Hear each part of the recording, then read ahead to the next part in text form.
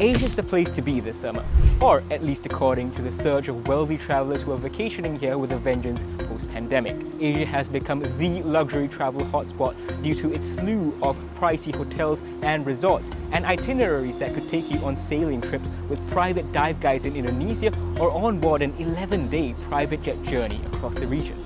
Luxury travel in Asia was worth about $271 billion in 2023.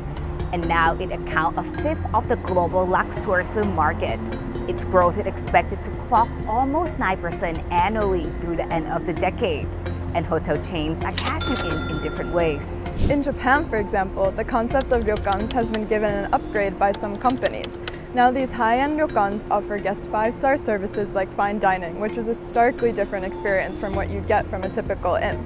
The Hilton Luxury Brands is also targeting the region and its younger luxury consumers and is expecting to double its offerings in Asia Pacific by 2029.